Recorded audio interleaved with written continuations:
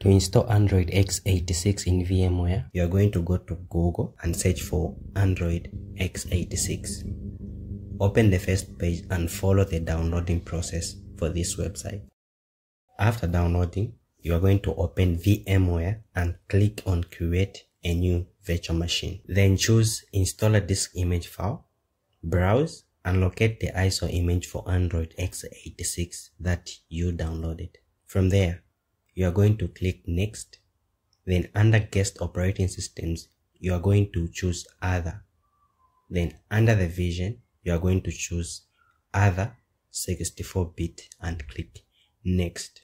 Virtual machine name, you are going to put Android x86. You can then choose the location where you want to install and click Next.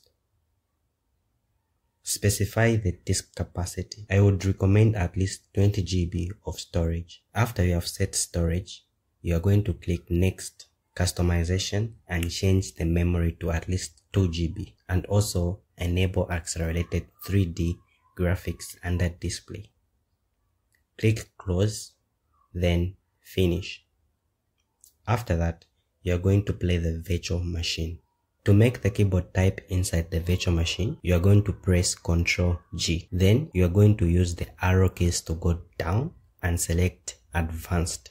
Then select Auto Installation and press Enter. From there, you are going to see a prompt that is going to say you have chosen the auto installation. The installer will erase everything. Are you sure?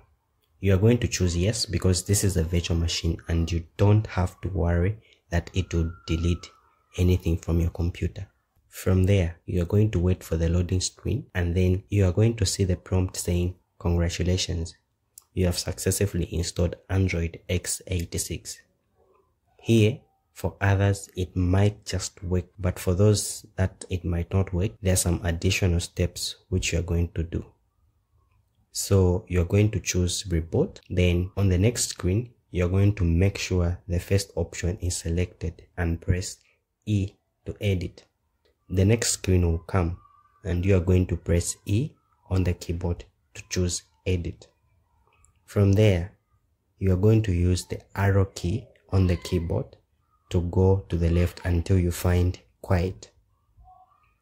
You are going to delete Quiet and replace it with Normal Deset Xforce Versa and press Enter. On the next screen, you are going to press B on the keyboard to boot into Android and wait for it to load. Then you are going to finish up with the starting up settings. You have to know that these commands are not permanent, so we need to edit the boot options to make it permanent. So from here, we are going to open the command prompt by pressing Alt F1. Then we are going to enter the following commands. I'll put these commands in the link description below, and make sure to follow the spacing and everything so that it works correctly for you.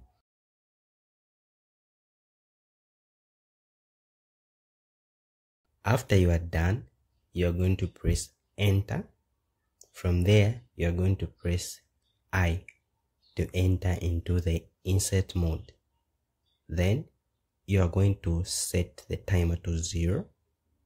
Then you are going to replace the word Quiet with Normal Deset Xforce Versa, just like we did before. Thereafter, you are going to press Escape to exit the insert mode. Now, to save these commands, you are going to type WQ and then press Enter. Then you will see console and hashtag. You are going to type Reboot to go to Android.